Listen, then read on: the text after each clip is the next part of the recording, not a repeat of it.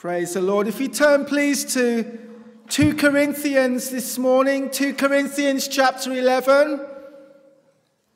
And I'm going to read the first 10 verses 1 through to 10.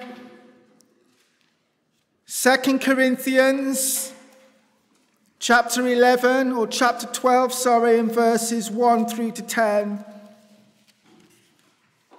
And the title, as I said, of this morning's sermon is Experiencing the Presence of God. Experiencing the Presence of God.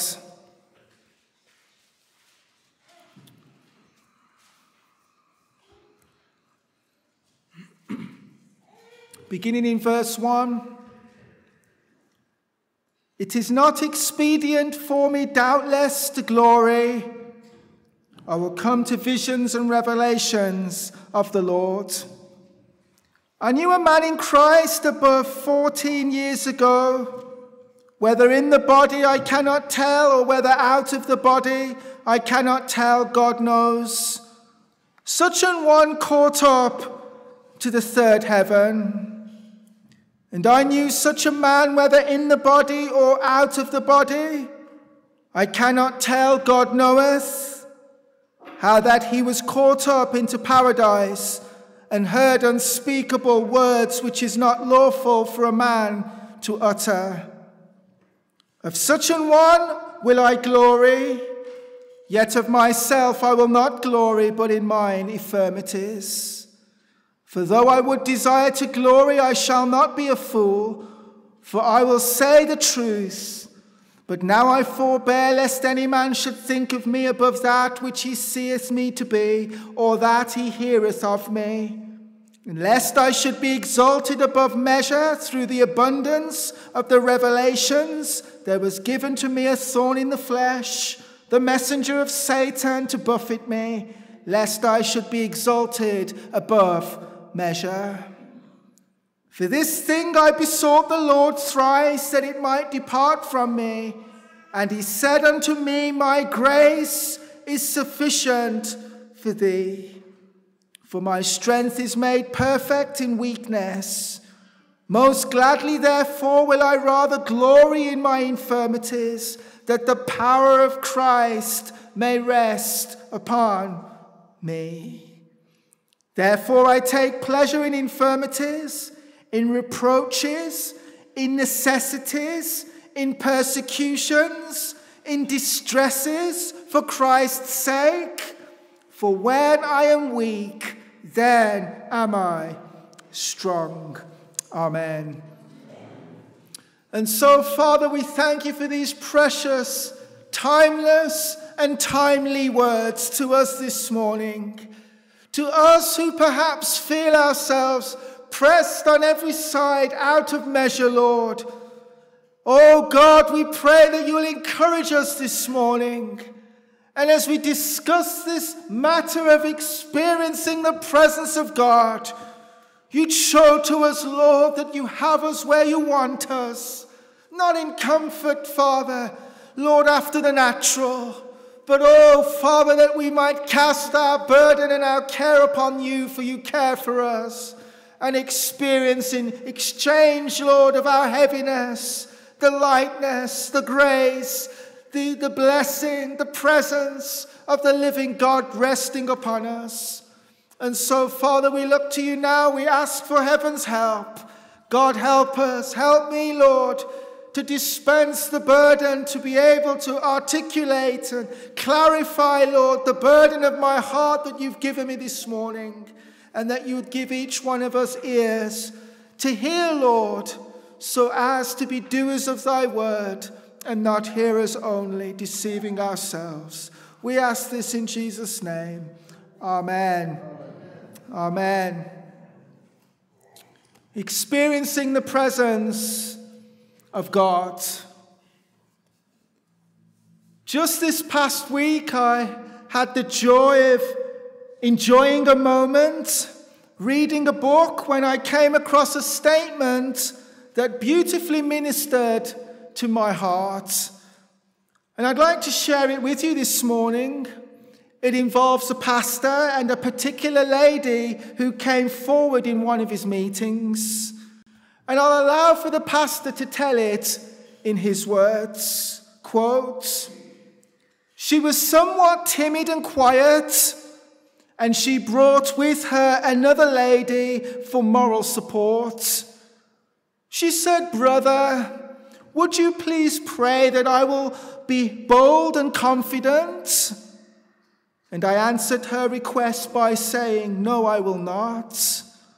Oh, I said it in a loving and gentle way, and then I explained why. I said, 'Listen, God has given to you a gift, and you don't realize what that gift is. The gift is weakness, and as long as you recognize your weakness, it will drive you to God.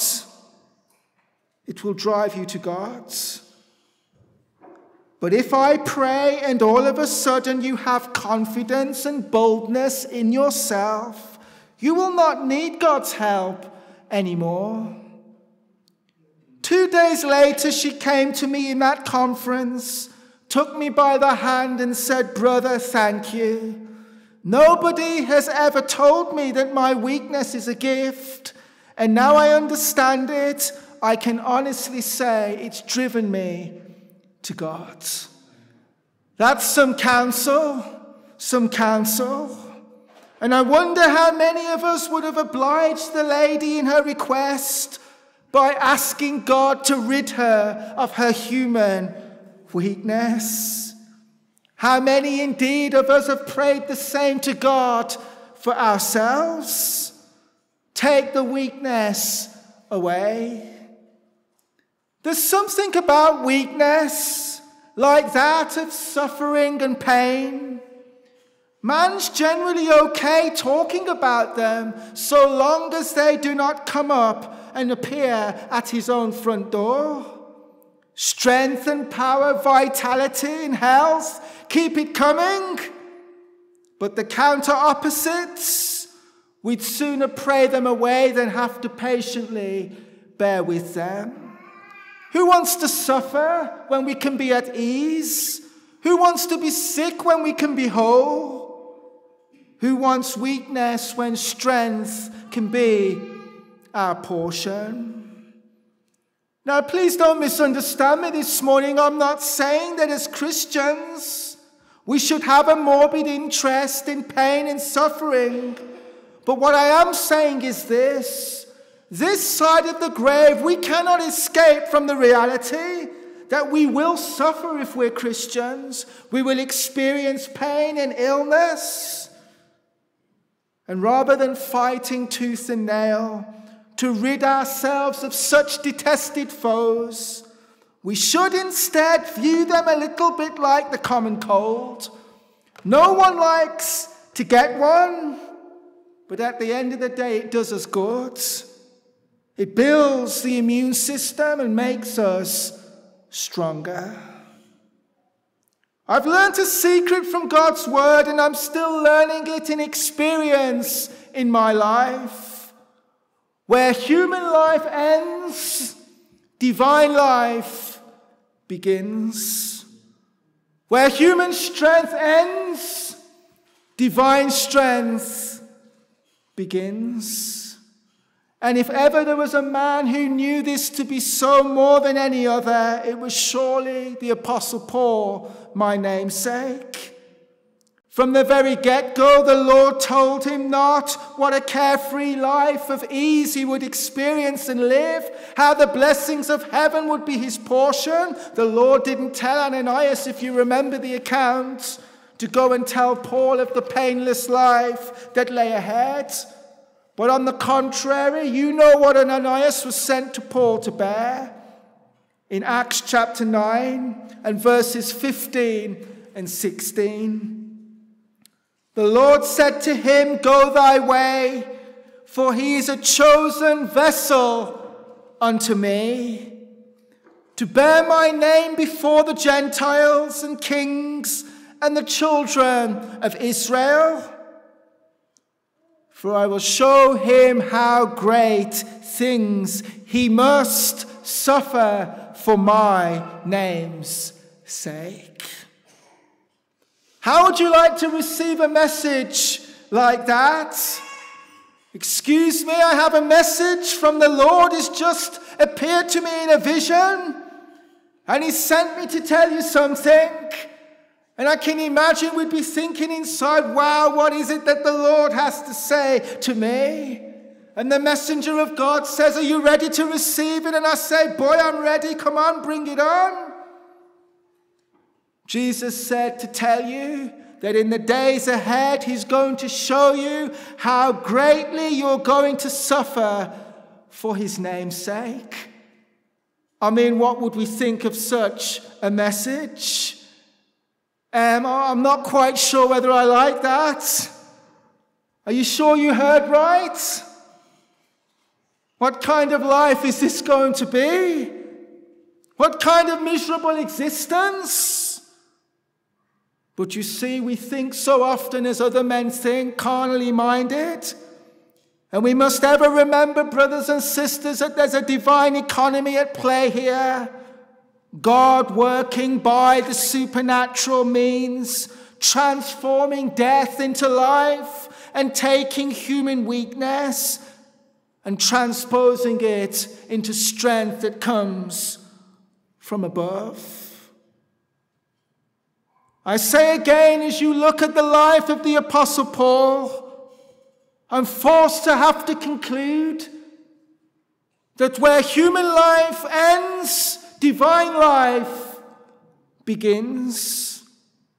Let me read you just a little of his testimony this morning, if time permitted, and I'll allow you to do that in your own time. You could read of that lengthy account, just preceding the chapter where we began in chapter 12 of 2 Corinthians, the latter half of chapter 11, as Paul shares what tremendous sufferings befell him, a night and a day in the deep, how he was thrice shipwrecked, beaten with rods, 39 stripes he received, I'm paraphrasing. But as you read that great account of what befell this man, we say, how is it possible that such a man could endure such suffering? Turn with me, please, to 2 Corinthians chapter 4. And we're going to learn this morning the secret of the presence of God abiding upon a man. I'm not sure if you might like the conclusion we come to, but it's biblical. 2 Corinthians chapter 4 and verses 7 through to 10. The words of the Apostle Paul, he says this: but we have this treasure in earthen vessels, that the excellency of the power may be of God and not of us. We are troubled on every side, yet not distressed. We are perplexed, but not in despair. Persecuted, but not forsaken. Cast down, but not destroyed.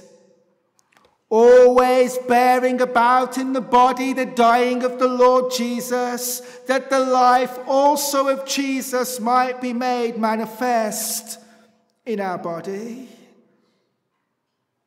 We have this treasure in earthen vessels, Paul tells us, the weakness of humanity, that the excellency of the power may be of God and not of us. Like a hidden pearl, there's nothing about the outward adorning of the oyster shell that would commend itself to man.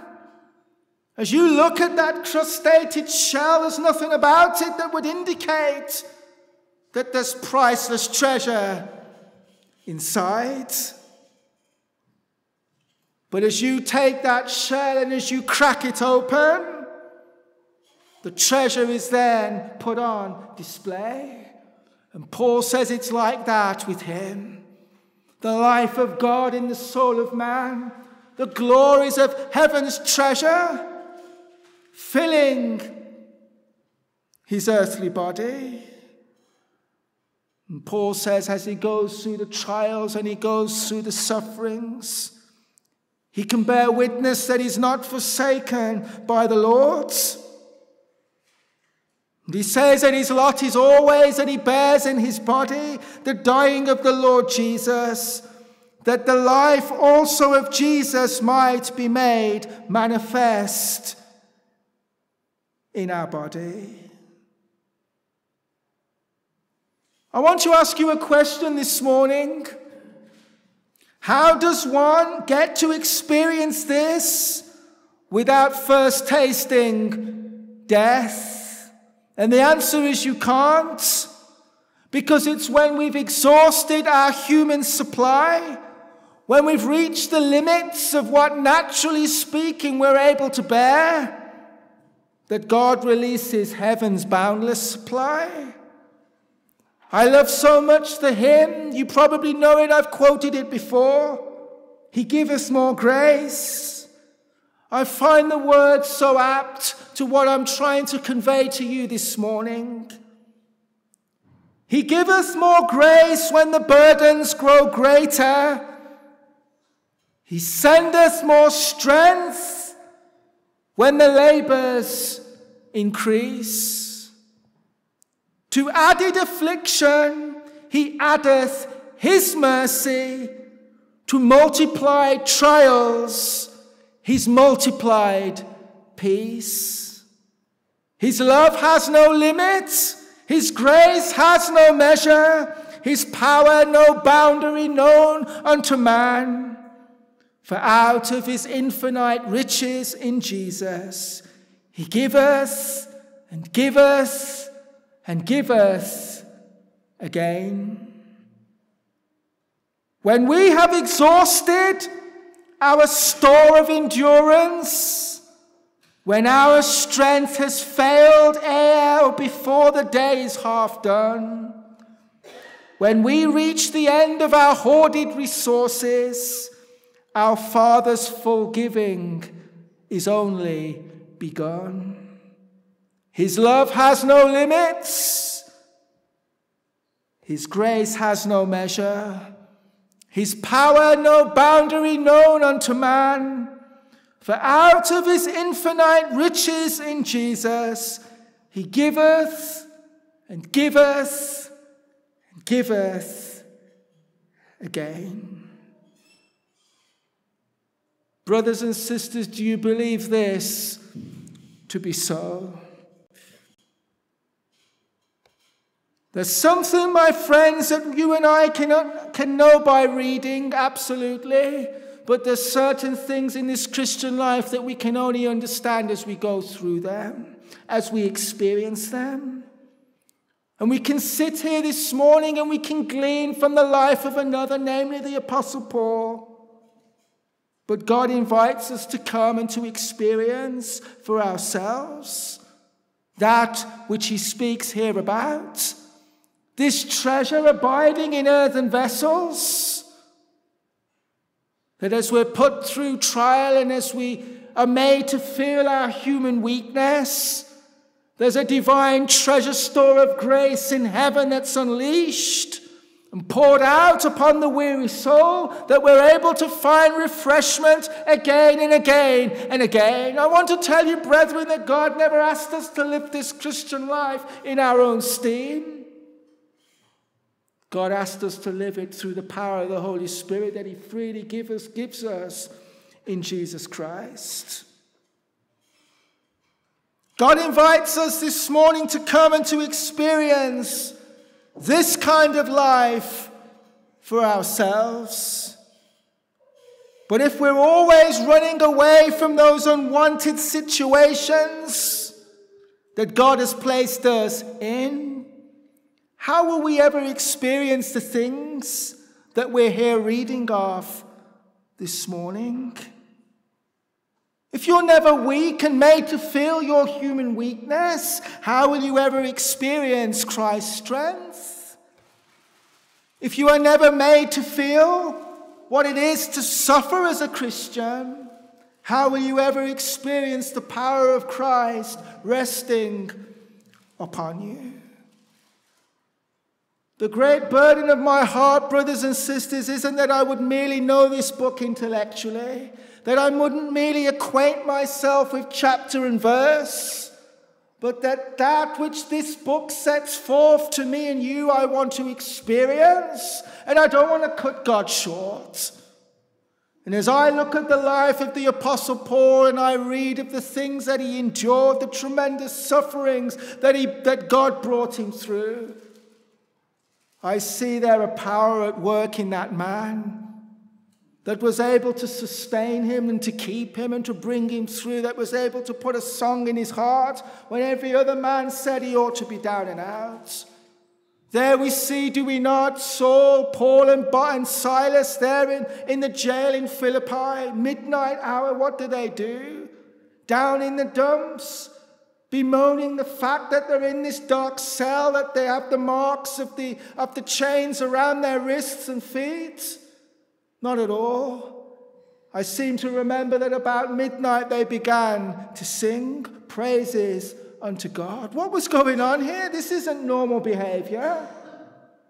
As they were coming to the end of themselves, the life of God was being bestowed upon them in power and in unction, so that they were able to rejoice in their sufferings with a rejoicing and a power that was not their own.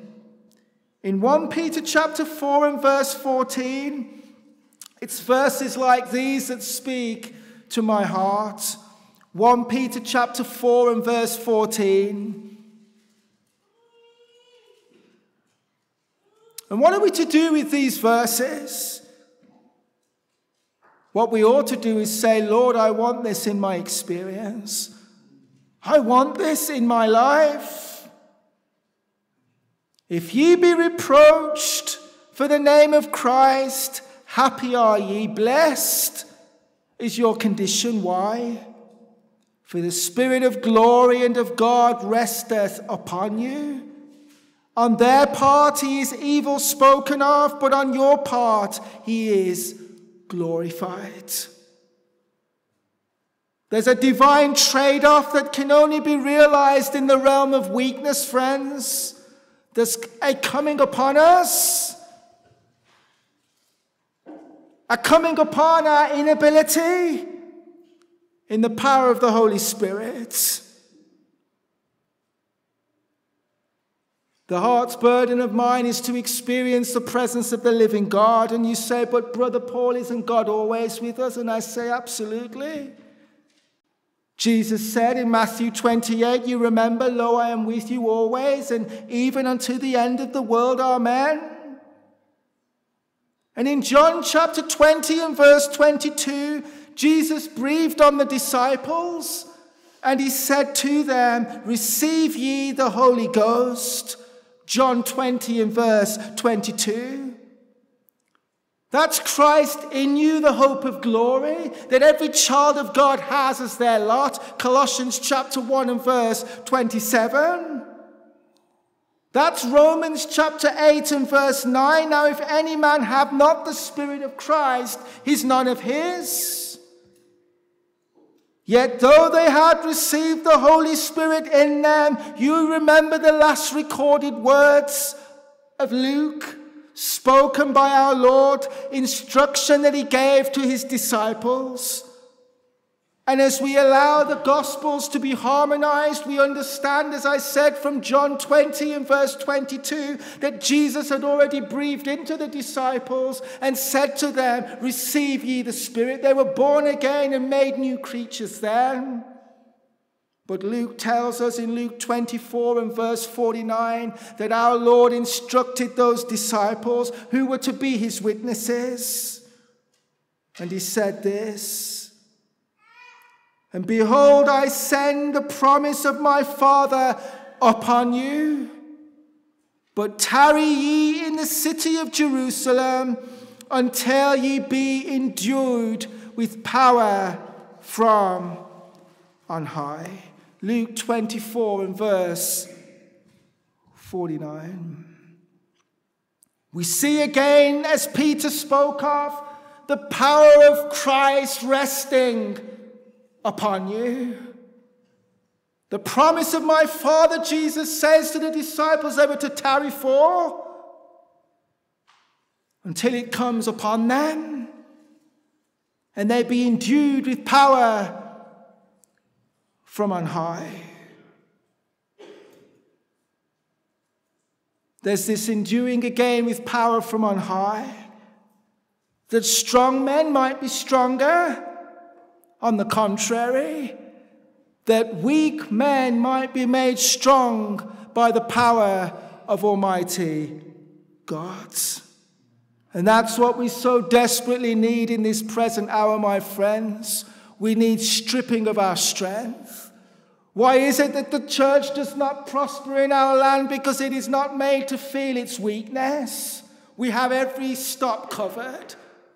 Problem over here, we throw money at it. Problem over there, we employ the intellect. With so much resources on our side that there's little room for God to display his power and his might, because it's reserved for weak men and for weak women. Tarry ye in the city of Jerusalem until ye be endued with power from on high. I think of the arrest of Peter and of John, the threatenings of the council, the intimidation of these two men. They were charged that they stop speaking in this man's name, that they stop teaching in that name.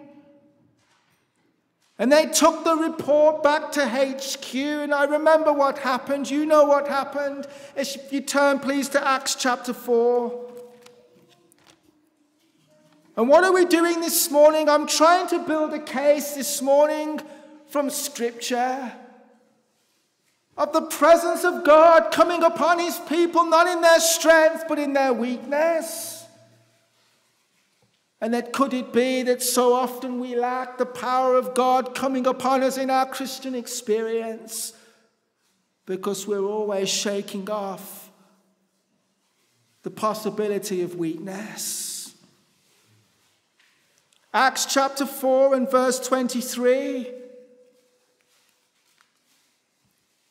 And being let go, they went to their own company and reported all that the chief priests and elders had said unto them.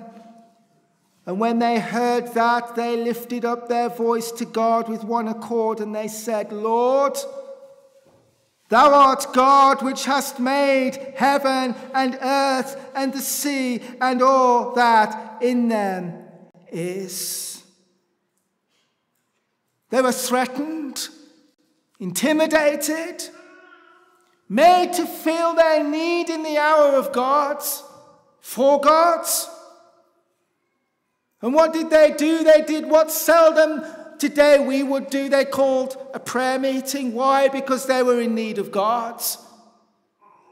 And I've said it before, but a prayer meeting declares to God, we're in need of you, Lord. Just by us coming together and humbling ourselves before God, we make a statement so bold before heaven, and that we say to God, Lord, we're a needy people, and so we're a praying people. But Peter, John, you'd already received the anointing, the baptism of the Spirit on the day of Pentecost, when like a mighty rushing wind, they were filled with the Spirit. They spake in other languages as the Spirit gave them utterance. Yes, but a fresh situation now arose. They prayed. When they heard that, the company of believers that were there gathered in verse 24, they lifted up their voice to God with one accord. And they said, Lord, thou art God, which hast made heaven and earth and the sea and all that in them is, who by the mouth of thy servant David has said, why did the heathen rage and the people imagine vain things? The kings of the earth stood up, and the rulers were gathered together against the Lord and against his Christ. For of a truth against thy holy child Jesus, whom thou hast anointed, both Herod and Pontius Pilate with the Gentiles and the people of Israel were gathered together, for to do whatsoever thy hand and thy counsel determined before to be done. And now, Lord, behold their threatenings, and grant unto thy servants that with all boldness they may speak thy words, by stretching forth thine hand to heal, and that signs and wonders may be done by the name of thy holy child, Jesus. And when they had prayed, the place was shaken where they were assembled together, and they were all filled with the Holy Ghost, and they spake the word of God with boldness. Oh, brothers and sisters, would to God that we'd have a prayer meeting like that, where we lay hold on God like this, such that our very foundation of the place where we're gathered is shaken, and we're filled with the Spirit of God, and a boldness comes upon us that is not our own, that allows us to open our mouth and to speak the words and the oracles of heaven with an anointing that has come from Almighty God. We could have such a meeting, but I find ourselves to be altogether too strong and well, too whole, that we do not even sense our need for prayer. And if we do at best, so many Christian prayer meetings consist of asking God to bless the success of our hand. We don't need God. But when God's people get desperate on account of the sensing of their human weakness, then God starts to show up. God starts to show up. They were weak, and they asked the living God, grant to your servants that with all boldness they may speak thy words. And God heard their prayer, and he filled them again afresh with the Holy Spirit. Turn please to 2 Corinthians chapter 12. We're seeing this morning that where human strength ends, divine life, divine strength begins. Where we come to the end of our hoarded resources, he giveth and giveth and giveth again. 2 Corinthians chapter 12, please, and verse 1.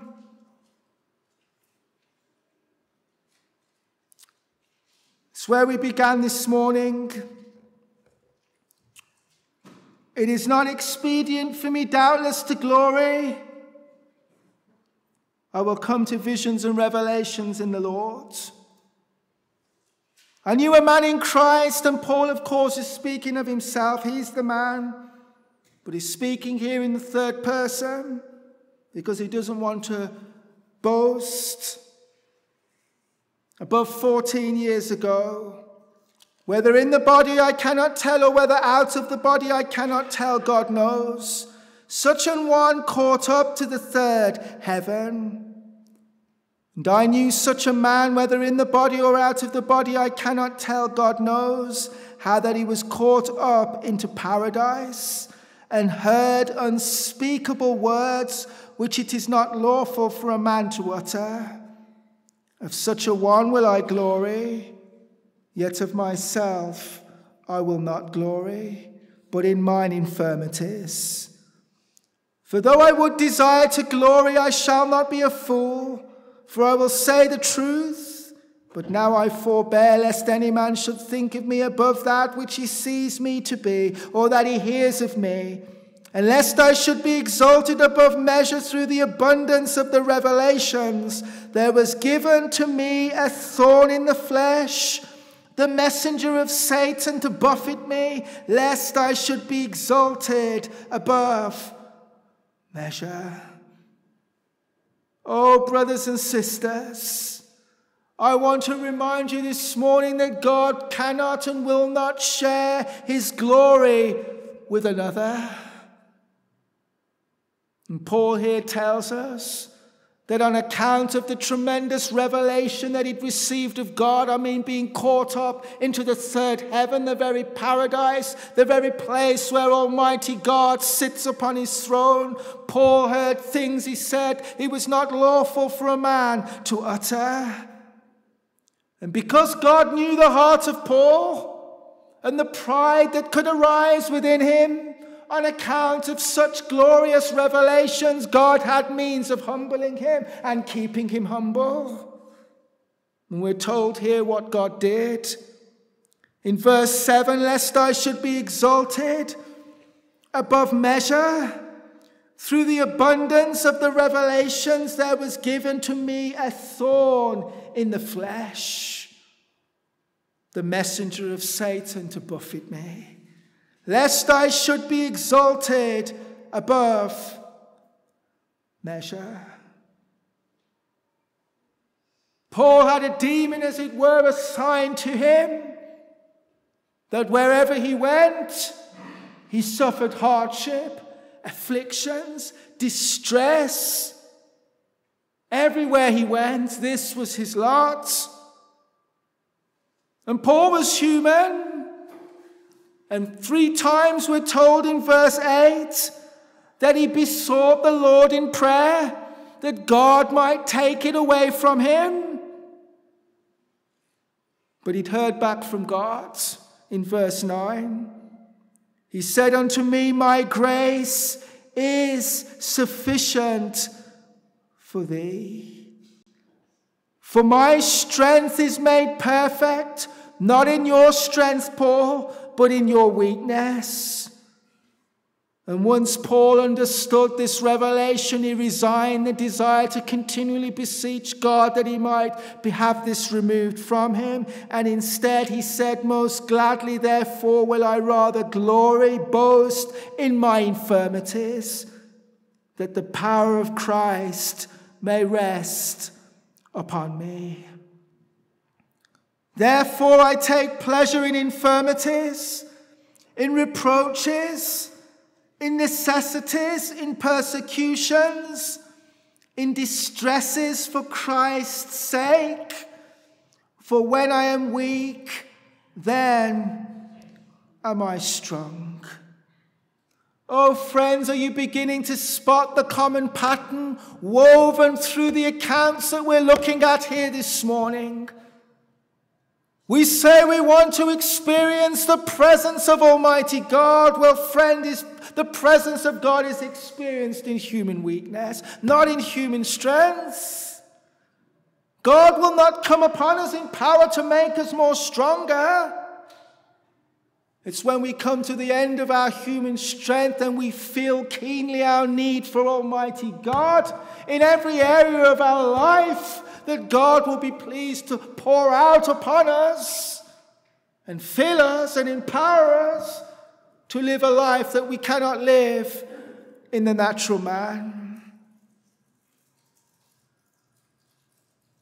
Be clothed with humility, Peter writes in 1 Peter 5 and verse 5. For God resisteth the proud and giveth grace to the humble. This is dynamite. God opens heaven's treasure store and pours out grace, not upon the strong and the proud and the self-sufficient, and I've got it all together, Lord, but on weak vessels, on those who have learned what it is to to cry out to God, who know their weakness, who know their inability, and say, God, we cannot do it, Lord, without you. And we're not reading this morning here of pie-in-the-sky theory.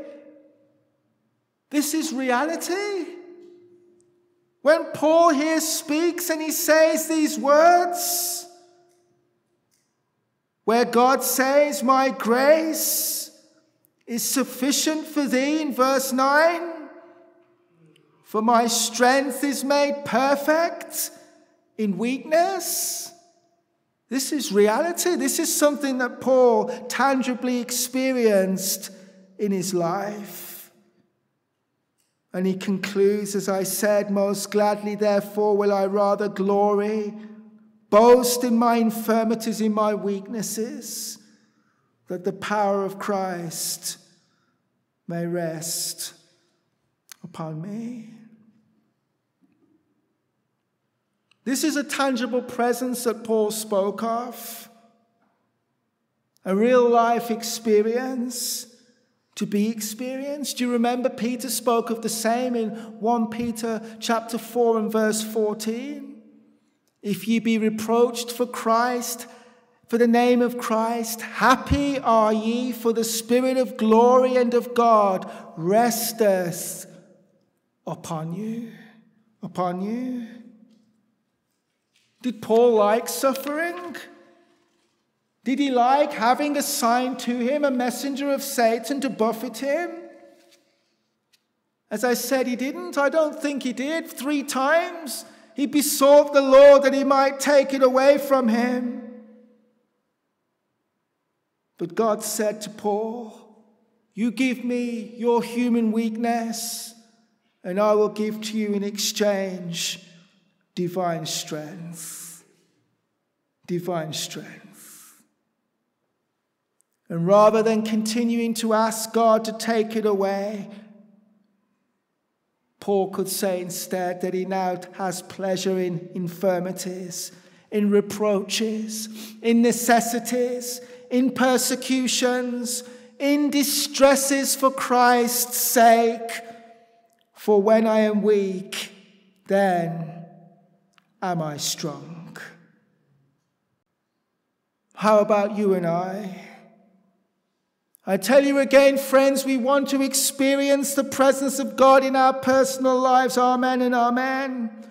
We want to experience the presence of God and the power of God coming upon us as a church. Amen and amen. But I tell you, friends, that until we come to the end of ourselves and we truly sense the need for God, then we have no need for God. And it's as simple as that. Man sense not their need for God, and so God simply says you have no need of God. Continue on in your own strength. But brethren, God wants to give us, in exchange for our weakness, if we'd allow him, divine strength, so that we can testify as Paul testified. When he's weak, then he's strong. Turn with me, please, to Judges chapter 7. Judges chapter 7. We turn again this morning to another well-known account, namely that of Gideon. Judges chapter 7.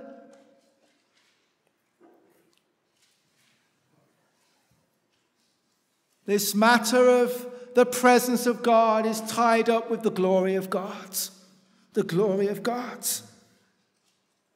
And when God comes down to meet his people, friends, there's no place for human glory. God alone must get the glory. And how does he get the glory? He gets the glory out of human weakness. He gets the glory out of you and I coming to the end of ourselves, where we're convinced, Lord, without you we're nothing.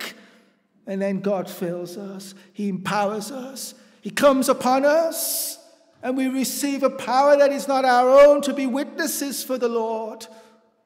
And we can't touch the glory because we know the manner of men and women we really are. Do you know the manner of man you really are? Do I?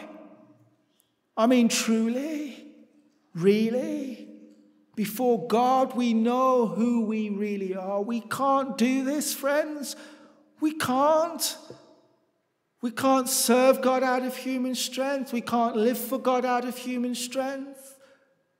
On every account, we'll miserably fail unless we have the Lord. And he's only too happy to aid us. But so often we won't let him because we're strong and we've got this covered. In Judges chapter 7, then Jerubbaal, who is Gideon, and all the people that were with him rose up early and pitched beside the well of Harod, so that the host of the Midianites were on the north side of them by the hill of Moreh in the valley. And the Lord said unto Gideon, the people that are with thee are too many for me to give the Midianites into their hands. I love this verse. Oh, friends, the continuity of old and new.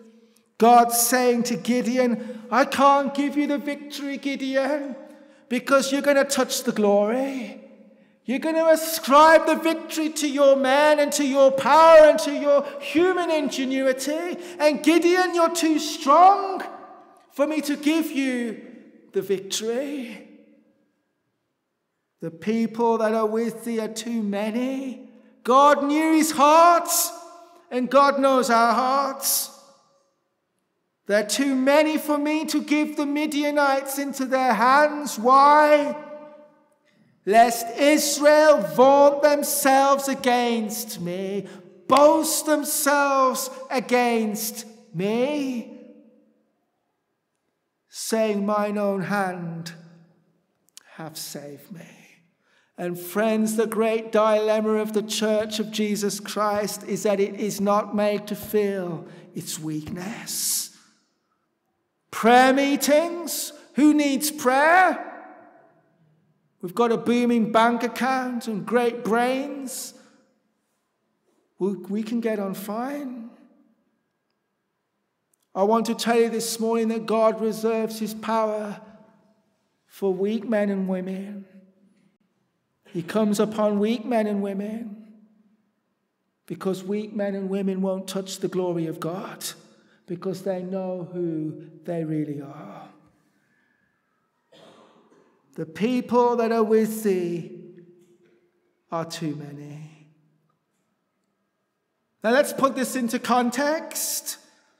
Gideon's army, as you do the sums, as we continue through this account, 32,000 men, 32,000.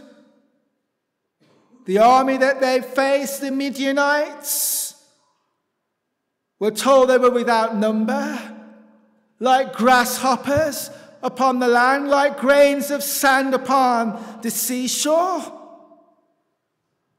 In Judges 8 and verse 10, we're given an actual figure. We're told that their armies numbered some 135,000.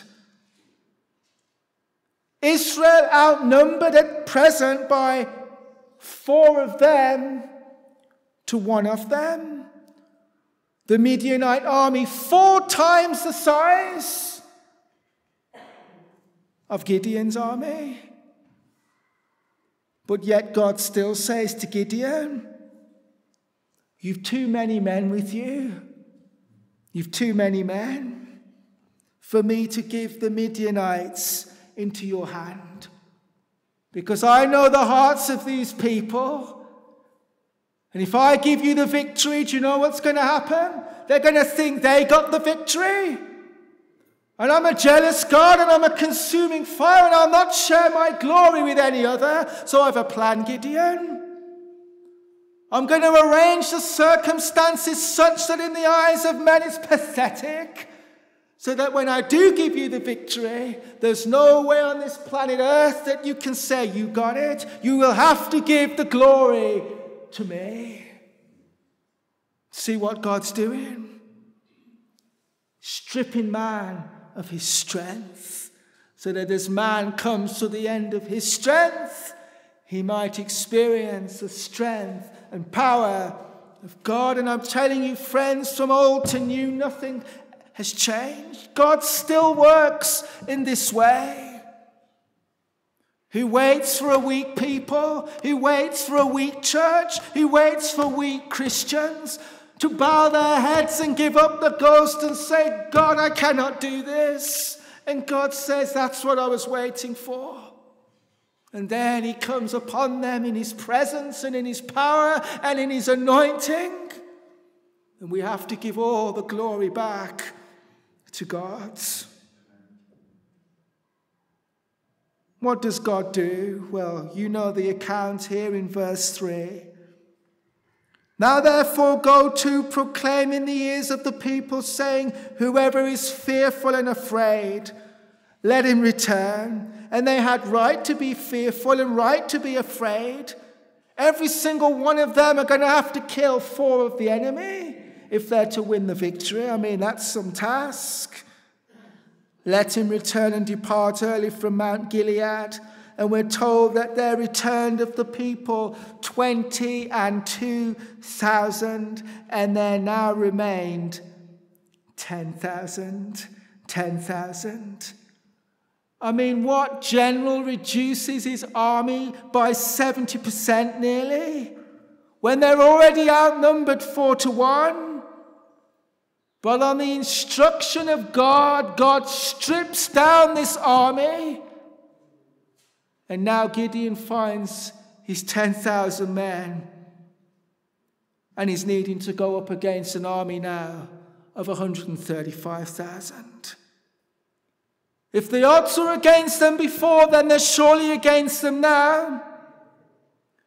13 of them to 1 of them.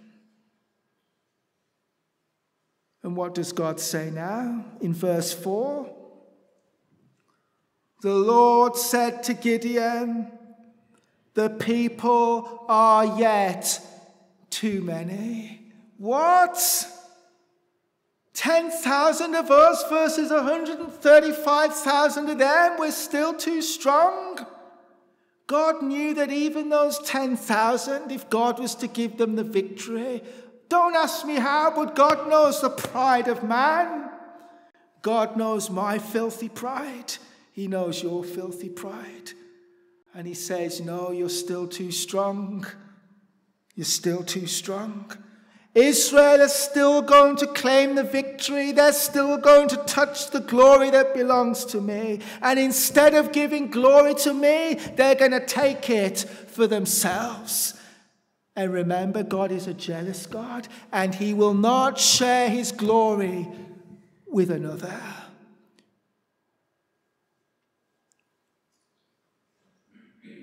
And so the Lord again, we're told here in verse 4, the Lord said to Gideon, the people are yet too many. Bring them down to the water, and I will try them for thee there. I'll put them to the test. And it shall be that of whom I say unto thee, this shall go with thee, the same shall go with thee.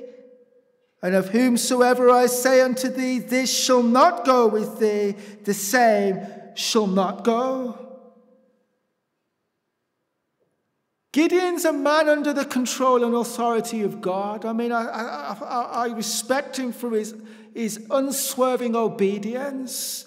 He's the captain of the army here, the judge that God had raised up to deliver Israel. And yet we see him subject to the authority of God. And friends, there's things that God is going to ask you and me that we might not understand in our natural mind. And we say, Lord, what are you trying to do? Are you trying to kill us? But he wasn't trying to kill them.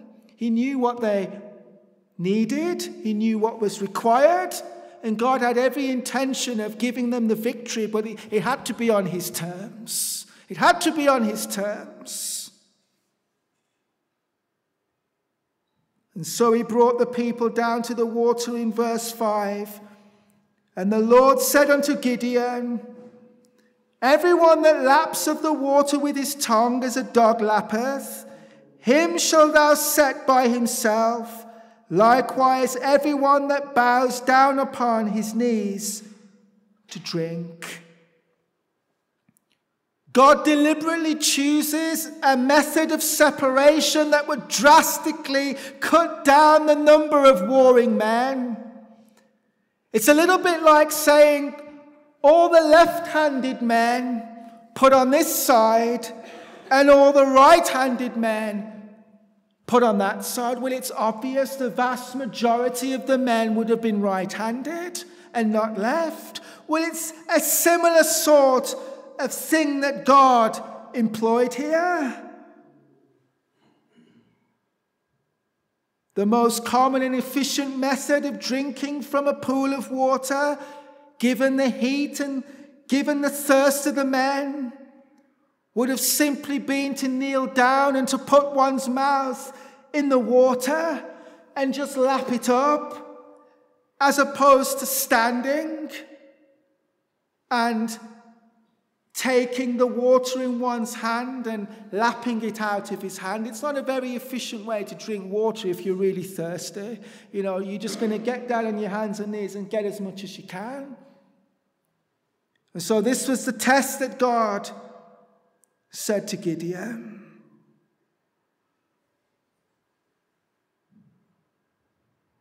And we see in verse 6 that the number of them that lapped, putting their hand to their mouths, 300 men.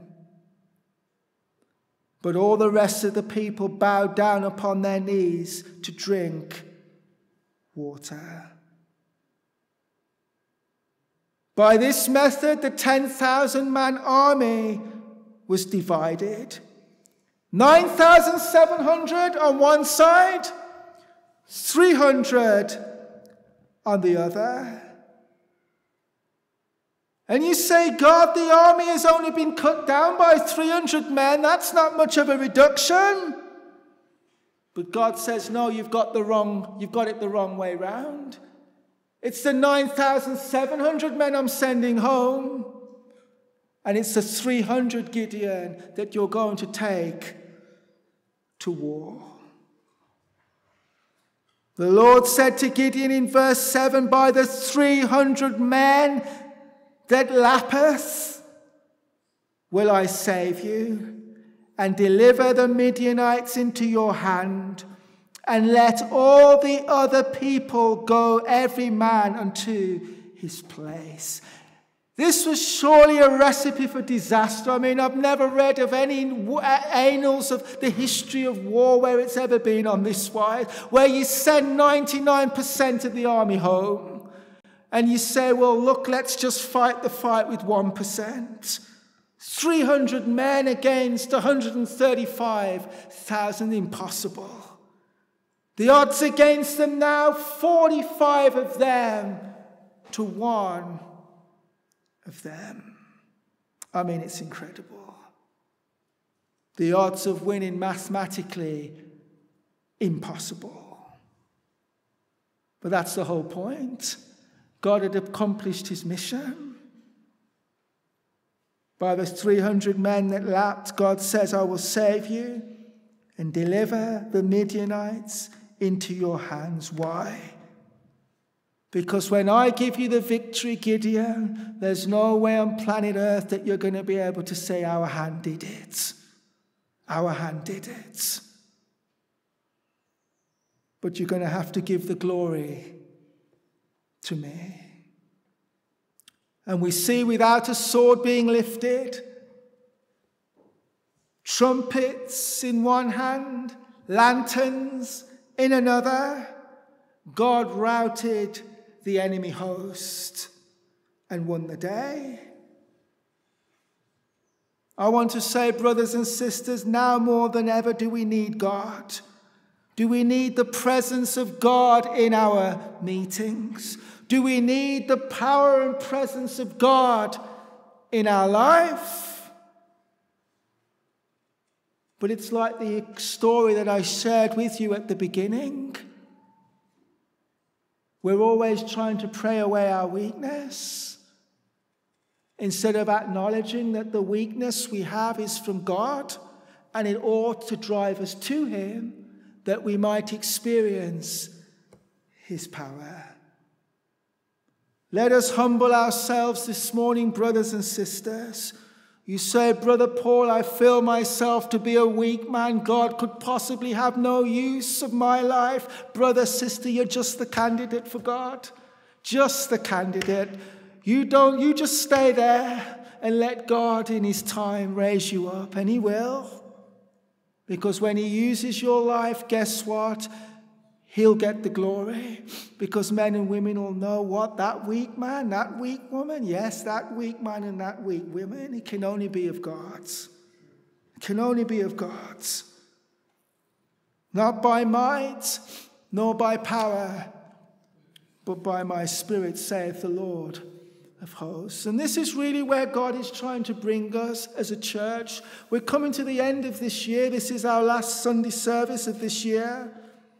And God is wanting us as a church to ever sense our dependency upon him, our need for him. We pray much because we have great needs among us. And as we gather on a Sunday, the increasing desire of my heart is that the presence of God would come down. We're laying hold on God in the prayer meetings, and we're saying, God, come and meet with us, because we really don't have a plan outside of yours. We don't have an agenda outside of your agenda. We really don't quite know what way to go, Lord. Guide us, lead us. And the best pastor that you can ever have, friends, isn't a man with a 5-point plan, with a 10-year plan of how he's going to do this and how he's going to bring the church to success. The best pastor you could ever have is a man who says, look, brethren, I don't have a plan. Let's get down to prayer. Let's seek the face of God, because we're in desperate need of him in this hour. And may God keep us in that place, because God says that he will what? He will lift up the humble, pour grace upon the lowly, but what? He will resist the proud. And you remember King Uzziah, we have that awesome account of how God marvelously helped him. He built cunning devices and contraptions, great war machines. God gave that man tremendous authority and blessing and power. And we're told that he was marvelously helped of God until he was strong. And the great blight upon our lives will be the day we get strong. The day we no longer sense our need for God. The day we close up the prayer meetings and we say that's what we used to do when we were small, when we were little, when we needed God. But now God has blessed us with many things. We don't need the prayer meetings anymore. We'll leave that for the up-and-coming churches. I mean, what arrogance. We will always need God, friends. At every step of the way, we will need him. And the message as we close out this year is that we need to pray, that we need to feel our weakness. We need to be made to feel our human inability amidst all the things we have in the Western world. Am I saying sell all your things and dress in rags? That's not what I'm saying. But what I am saying is that if God is going to use us as a people, then he's going to begin to arrange circumstances in our life, in the life of this church, where we're going to be made to feel to need him. And when that happens, friends, you will have murmurings and whisperings. Look what's happening. Where's God in this? Friends, God's in it. He's in it. Because it's out of that human weakness that we'll be driven to God, and there to have in exchange for our weakness his strength. And that's what we so desperately need in our day. We need God.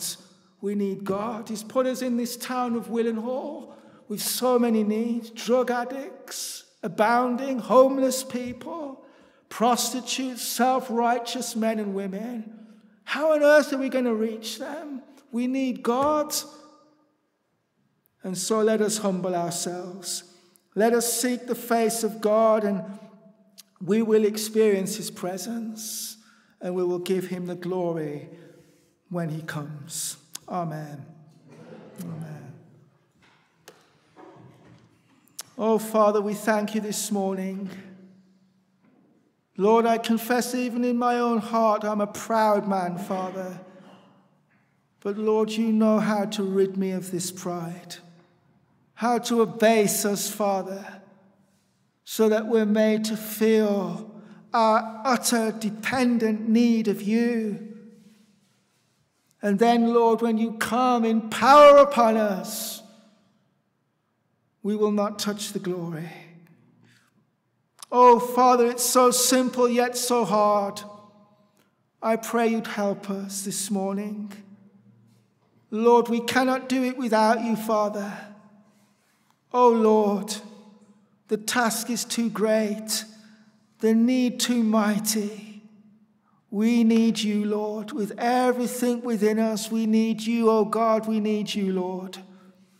We need you in our marriages. We need you, Father, in our personal lives. We need you as parents. We need you as children. We need you, Father, as members of this church, those in their respective callings and giftings. Lord, we need you. And we acknowledge that all around us we see the Midianite host in their numbers, like the sand of the seashore. And Lord, who are we, Father, that we should go against them? But we thank you, Lord, that it is you who will fight on our behalf. It is you who will secure the victory. And so, Lord, we're pleased to humble ourselves and to wait upon you, Lord, and to see what you will do. Father, you've already begun to work in such an amazing way. You took this dilapidated building, pressed us out of measure, Lord, until, Father, we were made to feel, oh God, if you're in this, only you can do it, Lord. And then you did it. And oh God, every time we gather in this place, Father, what can we do but give glory to your name? We mean it with all of our hearts because we know what it was like and we know what we had, Lord. We had nothing and you did it, Lord. And so we pray for such a testimony, to see this place full of souls gloriously being saved, to see the lid come off this pool and to see men and women going down into it, Lord. To see, Father, the callings of God upon our lives, men and women being set forth to ministry, being called and gifted in their various callings, Lord. Father, will we not, with tears streaming down our face, give glory to you because we know only you could have done this, Lord. Only you could have done this. And so I commit this into your hands. I thank you for this year of blessing that you've given us. And we prepare our hearts for the year ahead now, Lord, desiring to continue on in this vein. We thank you, we praise you, we love you, we worship you. In Jesus' name, amen. Amen.